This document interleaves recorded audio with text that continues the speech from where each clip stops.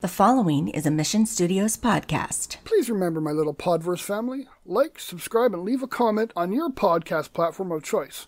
It helps me out and works the algorithm to get better rankings and bring our little podcast family to more listeners. Thank you, and on with the show.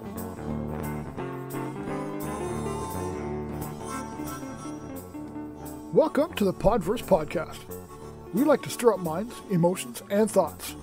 Episodes will be emotional, some will be a bit comical, and everything else in between. But all will have a message and be given from the heart. So sit back, get comfy, and enjoy the journey.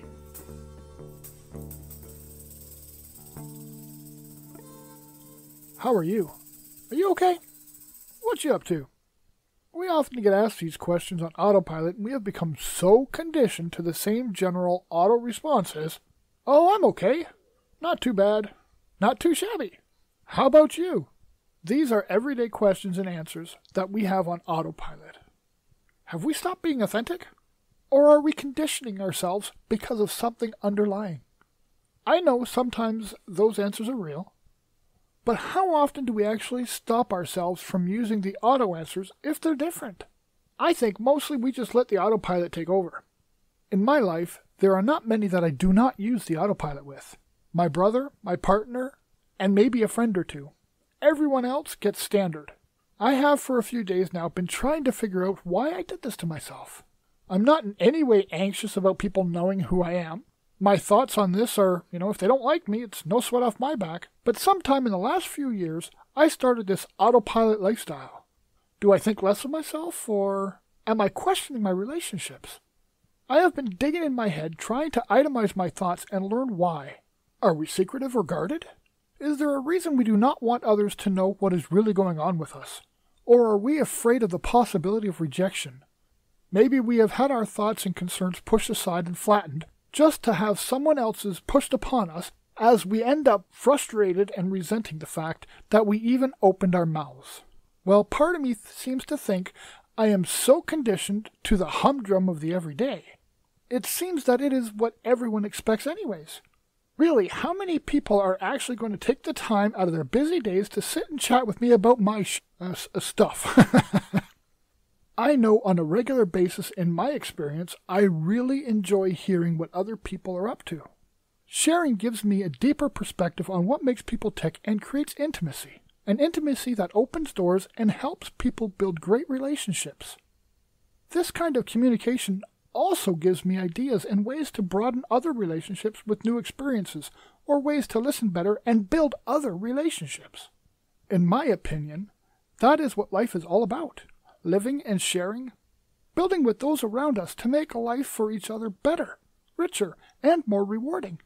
Sharing, even the bad stuff, does all of this for us. So why don't we do it more often and more openly? How do we weed out our programmed responses and allow ourselves to be open without caring if we get dejected, and find the peeps that want to hear our thoughts? Yeah, a good point to self.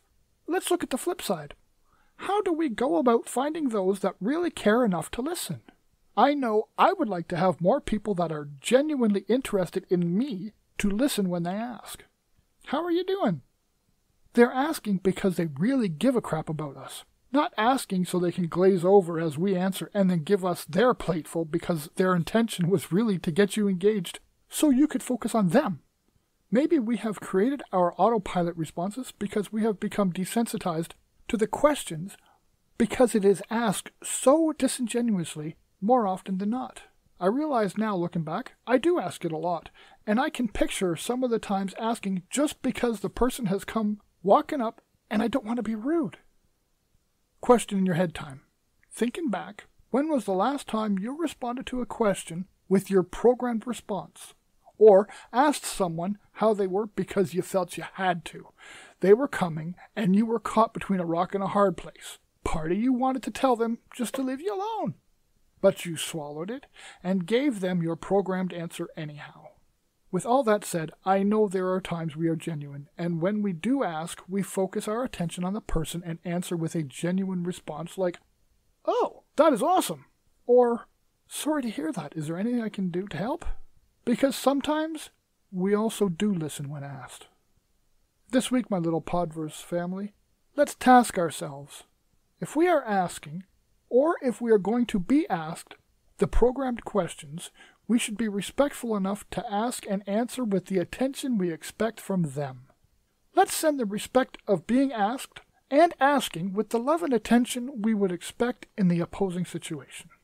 Also, this week, I would like to extend my hand. I have received a few emails asking me questions. If there is anything you would like to hear my opinion on and chat with you about, feel free to send me an email. Email me your topic and let me know if it's okay to use your name and location. I will definitely put it out there for you. The email and socials are given at the end of the pod. Be safe, be informed, and be well, my little Podverse family. I love you all. See you next week. Thank you so much for listening to this episode of the Podverse Podcast. Whatever you take from this message, it is given freely and with the utmost respect. Any support for the Podverse Podcast is always welcome and can be left at our website, www.pod-verse.com.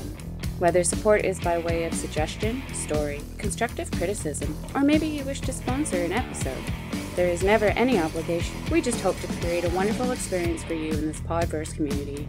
Also, be sure to check us out on our social media. Join us on Facebook at Podverse Podcast Group or on Twitter at pod_verse. Chat with you in the next episode.